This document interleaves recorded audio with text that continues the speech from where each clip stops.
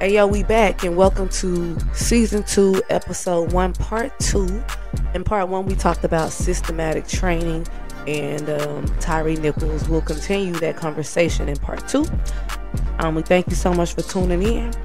Sit back, relax, and watch part 2 of the Flight Podcast. Here we go. How many black cops have killed white people in Highland Village?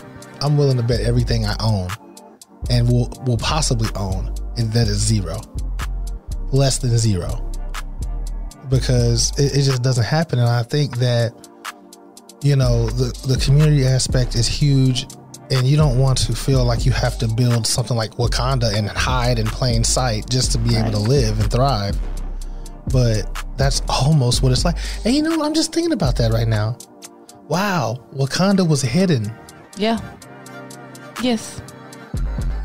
It was hidden from the rest of the world, and it was all black. Wow.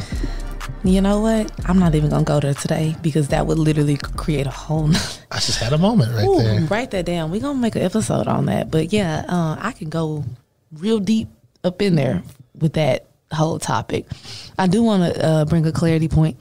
The gentleman that I was speaking on, his name was Tony McDade. Just to bring clarity. It was a transgender man who was shot and killed by the police in 2020.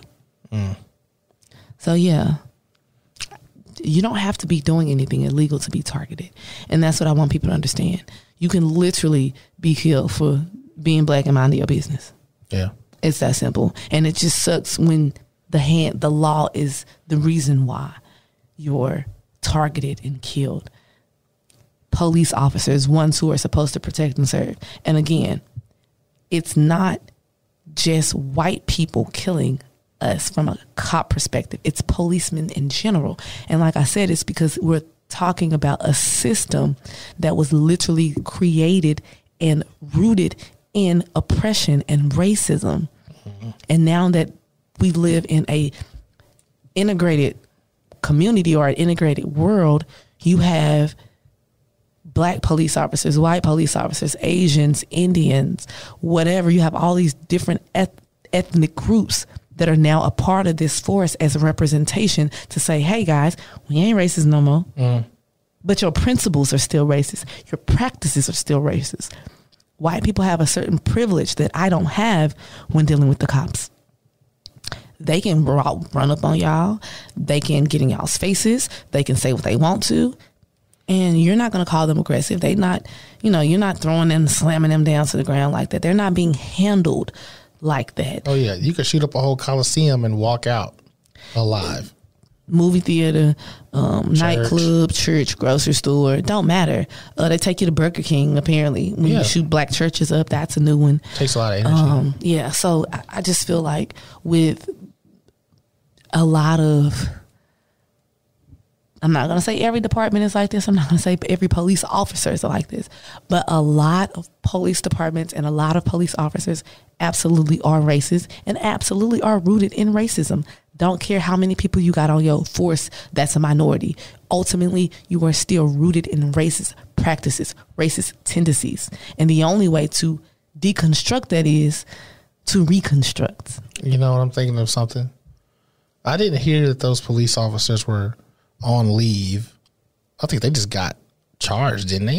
Didn't they just go straight to getting charged? I was about to say, from what I read, they were all immediately fired. I don't remember reading anything about a leave, but let me go get some clarity really quick because I don't want to misinform. Yeah, because I remember seeing. I think who was that? Who was that in the Northwest?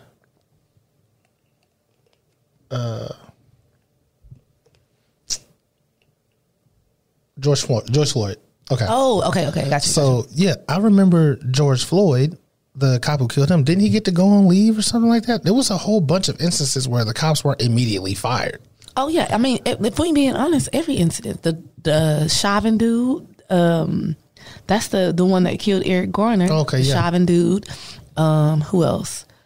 The lady that killed the man in Oklahoma, I can't remember her name. Yeah. All of these people went on some form of leave first. And then ultimately, if they did get terminated, they were terminated or reassigned or whatever the case. Yeah. But ultimately, they start with leave so that they can investigate, right? Yeah, they're still and getting once paid. they conclude their investigation, or once they get to a certain point within the investigation, they determine the nature of your job. Mm-hmm.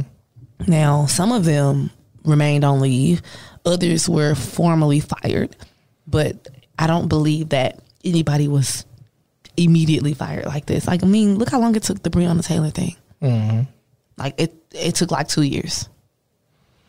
You know what? Before they start charging people. Yeah, and that's another thing too. We don't really get to see these people in jail. No. We don't get to see them.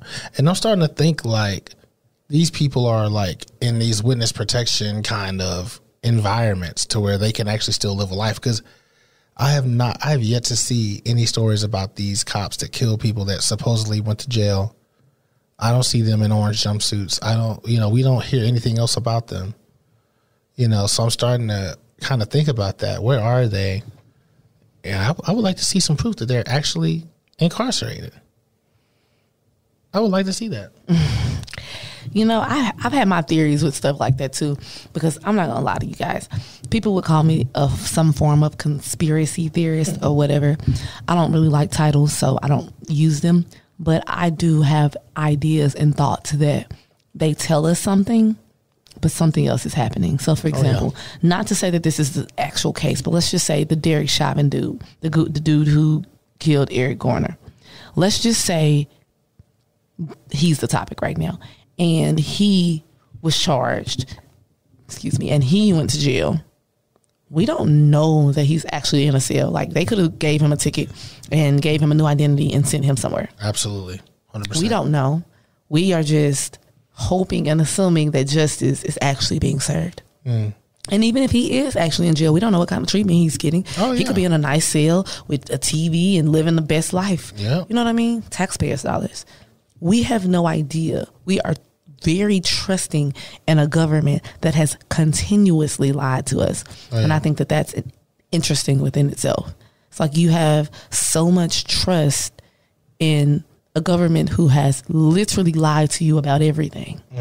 You have so much trust that they are doing the right thing when they haven't even done the right thing by black people still in 2023. That's a good point. This will be another episode because it's so much to uncover and talk about how we as black people in this country still represent this country.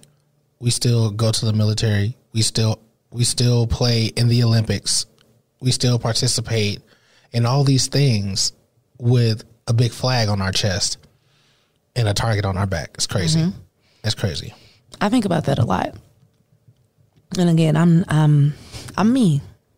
So I be myself authentically in everything that I do. I don't stand for the Pledge of Allegiance or the flag because they don't represent what I stand for. Right. So people will be like, "Oh, you're in America. You need to stand up." It's like, well, no, I don't have to subscribe to that. That's a choice. You choose to stand up. You choose to put your hand over your heart and you choose to pledge. I'm not pledging with something I do not agree with. Mm-mm. I'm not free here. There's no true freedom here for people that look like me. Mm-mm. They're not fighting for my rights. You feel me? So I don't subscribe to certain things. So no, I'm not joining the military because they don't represent what I represent. Right. It's like I'm good enough to fight for you, but I'm not good enough for you to make sure y'all are not racially profiling me or make sure I have certain benefits or make sure, you know what I mean? Like, you don't care about me. You care about what I can do for you. Right. What was that quote? It's some quote I be hearing all the time in music. I can't remember who said it. So it's not what your country can do for you. It's what you can do for your country. And it's like, I'm not doing anything for my country. No, because this country does not care about me, because if it did, the things that happen to black and brown people would not be taking place still in 2022, 23. You have people who say things like, oh, that was long ago, whatever.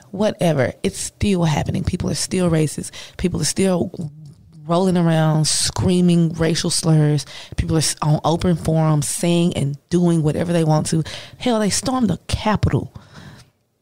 And y'all called that patriotism. But if a bunch of black people let's be for real. If a bunch of black people stormed the Capitol in the same manner, we would have got shot. Body stacked up. We would have been shot, and it would have been justified to them. Yep. So for me personally, I can't subscribe to certain things. And it's like people in America believe that black people owe them something when we don't subscribe to certain things. It's like, well, no. I know the history of my people and how we got here, and some of us that were already here. I already know what it is. So you're not going to make me subscribe to something that I don't agree with. And I mean, the police force is a military branch. Wow, yeah. So you got people, this stuff runs so deep, y'all. Y'all got to think about that. Now, I wasn't in the military, but I know people who were, and I've heard about racist things that happen and take place in the military, right? These people come to the regular world as civilians again, and then they join the police force. And they come in high ranking because of, their background. So you have a racist ass lieutenant now because he used to be a racist ass whatever on, in the military. And now he's a high ranking officer and he's leading a flock of people. Half of them he don't like because they minorities.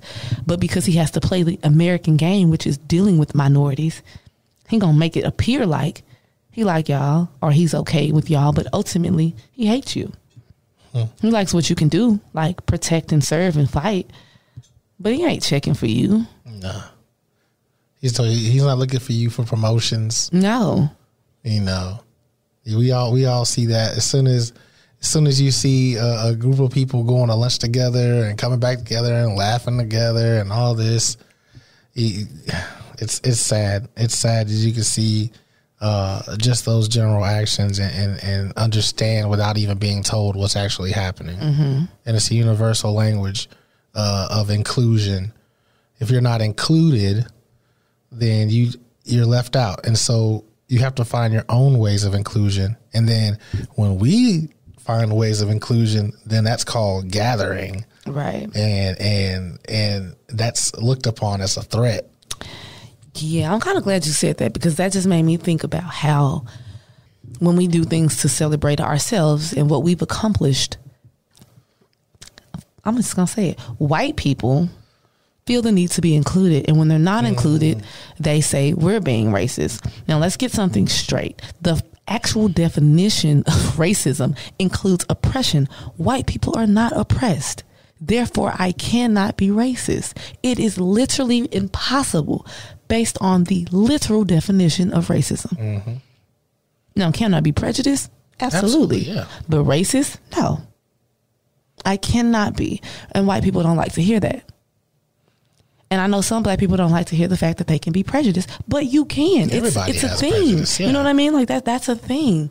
But I think it's funny because white people say, well, that's reverse racism. First of all, that's not a thing. There's no such thing as reverse racism. Not a thing. That is a way for white people to feel included again. Again, you want to be oppressed so bad. Why? No, you don't. Trust me, you don't. But you think you do. Right. They like black, excuse my expression, they like black shit. Yeah. They don't like the consequences that come with black shit. When you do black shit happens to you. Yeah. Everybody want to be one until it's time to be one. Until it's time to be one. And it's like, you want to be included so bad. Why? You already got stuff. You already got so much stuff. That's genetic. It has to be some sort of infiltration genetic. Oh yeah, it's deep rooted for sure. Yeah. That stuff is so deep rooted. It's crazy to me. We can even talk about the Tulsa massacre. Literally, Greenwood District in Tulsa, Oklahoma, thriving in the early 1900s, thriving community with a bunch of black millionaires and billionaires who had private jets and banks and movie theaters and restaurants and retail shops and doctor's offices and all of these great things. This was all black owned and black operated. The Greenwood District was strict to black people. This was us doing our thing away from everybody else. This was like, hey, y'all don't like us? Cool. We'll go over here and do it ourselves. We'll build our own communities. We'll build our own things. We'll get our own money. We don't need to mix and mingle with y'all to be successful. Right. The moment we started to do that, they saw it and was like, oh no, ain't no way we finna let them be more successful than us. They not gonna include us in this wealth. Burn all that shit down. Yep. And then you had government in on it. That's the one part they don't want to talk about. The government was in on it. Yeah, this is war tactics on U.S. soil. Literally, they were dropping bombs out of the air, out of airplanes. You cannot tell me that in 1920, regular people could just get their hands on military bombs and airplanes and equipment and just drop it over a community and then dig mass graves and nobody go to jail. The police had to be in on it. The government had to be in on it. And then on top of that, you making postcards, posing with dead bodies, and you sending them in the fucking mail. Yeah. That is literally looked at by several government officials, because we already know the post office, that's government workers. Those are public service workers. Yep. So mind you, a postcard ain't in no envelope. It's just a picture with a little special note and your address. That's it. So I can see the postcard as I'm sorting mail. Nobody's batting an eye at this. Nobody cares. The government, America was proud of that. I remember there's literal picture proof of people posing by dead bodies, smiling. And you trying to tell me that the government not in on this? They were proud of it. This is crazy. We did something for ourselves just for them to tear it down. Why? Jealousy. They were not included. What a lot of people also don't know is white people were actually borrowing planes from the black airport in Greenwood. They needed us. That's crazy. That's the part they don't tell you. We were thriving too much to the point where they probably were threatened. And they was like, yeah, go shut it down right now. Shut this shit down right now. Yep. So that's why we have things now like all these random massacres that nobody knows about. Lake Lanier, whole underground city of black people under a lake. Central Park in New York, thriving black community, now a whole park. Yep. They quietly wipe us away. Loudly, though. Yeah, very loudly. Let's be for real.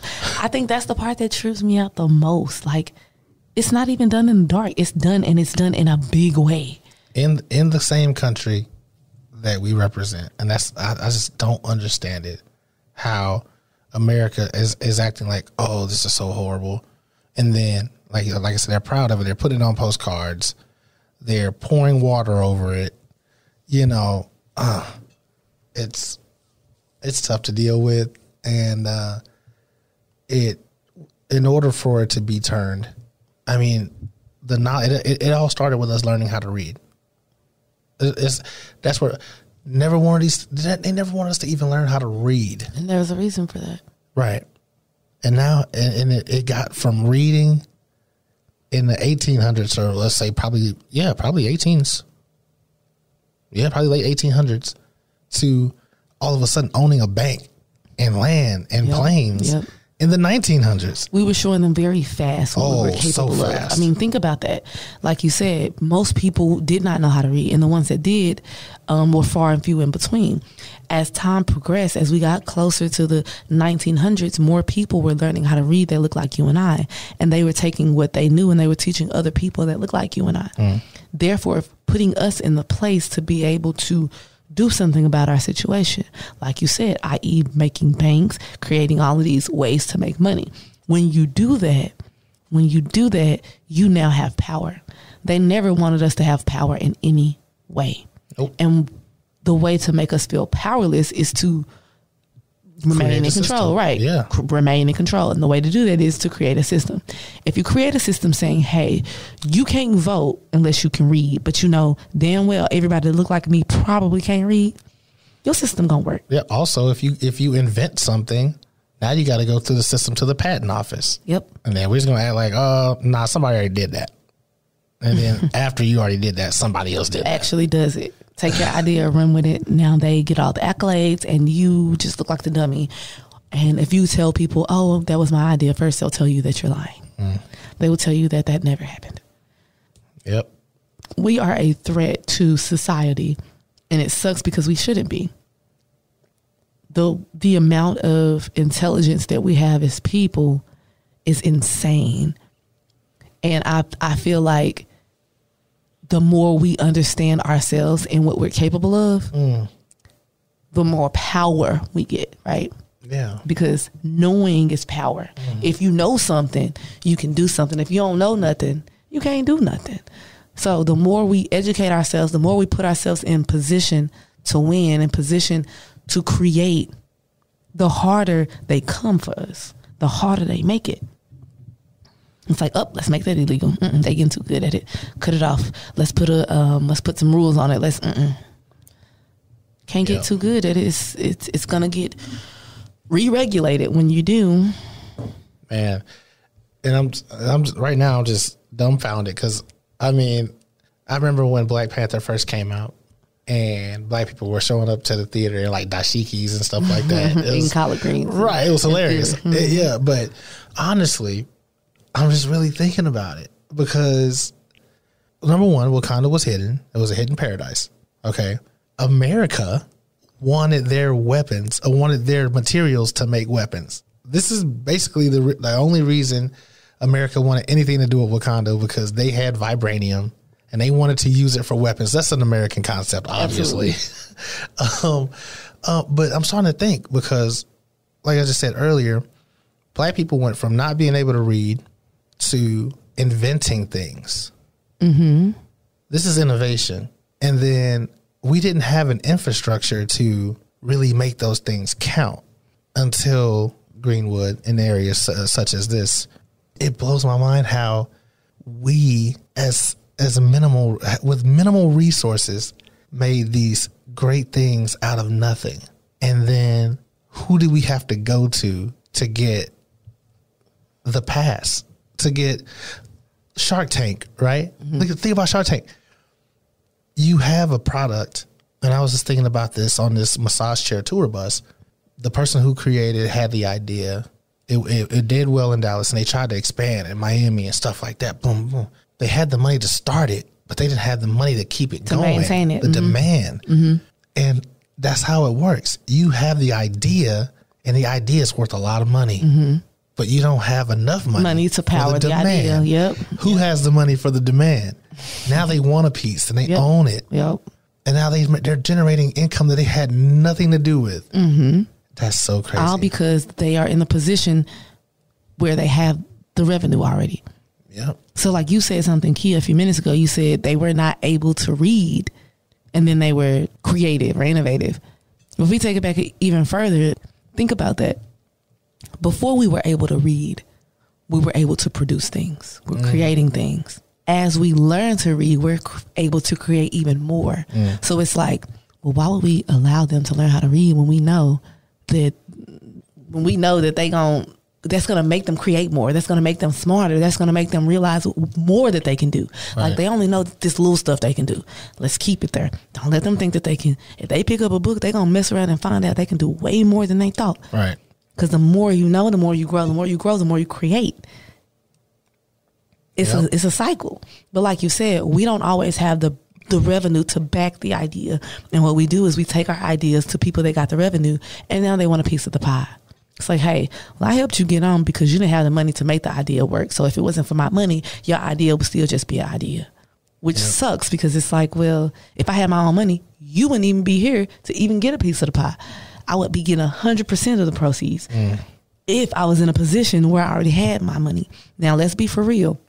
And we're going to wrap this up real quick because we're running out of time. But let's be for real. A lot of these white people and other minority groups, they had the money. And that's because generationally they've been able to create the wealth. So now they can just be like, oh, here's $10,000. Cut the check. Whereas our demographic group, it's harder because we don't have the funds. We got the ideas. And a lot of us got the plan, but we don't have the means. And so we have to outsource the people that don't look like us. And the people that don't look like us, a lot of the times will take advantage of us because they know we don't know the business aspect. They know that we may not understand the monetary aspect and percentages and cuts and dividends and stuff. They know we don't know this stuff. And so they play that to their advantage. Yep. Because there's another system on top of that system. In order to get into the business ownership system, you have to go through all these legal signings and authorizations. And every time you go a level up, it's just somebody else that don't look like you. Yep. And that's why it's important that we put ourselves in positions to be in these positions. That way, when you outsource, you can run into somebody who looks like you. One of the reasons why we do networking and connecting, because we want to bridge you with people that look like you, that understand where you're coming from. That's crazy. How we get on fire at the end of the episode? This is exciting because there's more to come. Absolutely. Because I'm just thinking right now, you know, we talked about Greenwood, and that's great. Now, Black people still having ideas every day. Absolutely. I just told you about one right now with the massage bus tour. Absolutely. You know how we generate our wealth from the outside? How? Crowdfunding. Facts. But see, that's the thing. A lot of people don't know about crowdfunding. Yeah. I just found out about crowdfunding like a year or two ago. Yeah. Like the Kickstart stuff. I didn't know anything about that stuff. And Black people you have to believe in other Black people. Yep. This is a thing that creates wealth. Crowdfunding, okay, let's say it don't even have to be a bank. It could just literally be a fund where we invest into a Black business and then structure it to pay its dividends equally, fairly, evenly. And so the business can still prosper and everybody gets their money back and some. Okay, but this has to be inside the Black community. It cannot go anywhere else. Cannot go anywhere else, because as soon as someone puts their nails in it, and this is how Black businesses get given away, because we created a lot of things, but then we don't own them because they flash the big check in front of your face.